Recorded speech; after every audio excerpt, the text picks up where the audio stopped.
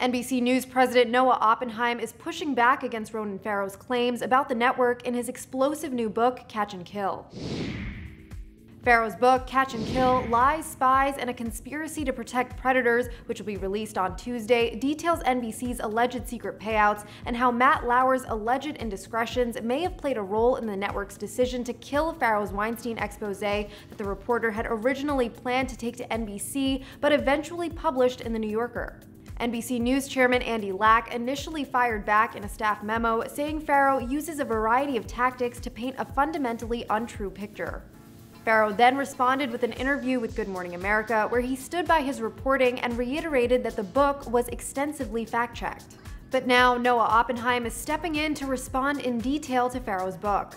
On Monday, one day before the book's release, the NBC News president told his staff in a memo calling Lauer's actions abhorrent and emphasizing the anger and sadness the former Today Show host's actions have caused. In the memo obtained by The Hollywood Reporter, Oppenheim goes on to say Ronan Farrow's book takes that undeniable fact and twists it into a lie, alleging we're a company with a lot of secrets. We have no secrets and nothing to hide. He continues saying Farrow alleges there were employees who reported Lauer's behavior prior to November of 2017 and were paid settlements to silence them. Not only is this false, the so-called evidence Farrow uses in his book to support the charge collapses under the slightest scrutiny. The note goes on to share the internal analysis made by the NBCU legal team, stating that they found only 3 examples that Farrow alleges are Lauer-related before 2017.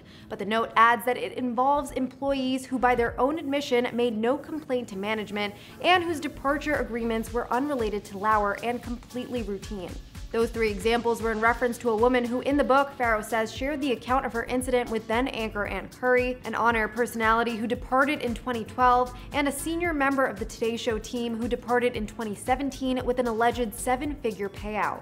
Oppenheim goes on to say, I feel absolutely terrible that these 3 employees were subjected to Matt Lauer's horrific behavior, but the facts do not support Farrow's allegation of a cover-up, and he offers no further evidence. Farrow responded to Oppenheim's 6-page memo during an appearance on CBS This Morning, saying, Look, this book is an extraordinarily meticulously fact-checked work of investigative journalism. It's 2 years of reporting. One of the senior fact-checkers at The New Yorker checked it.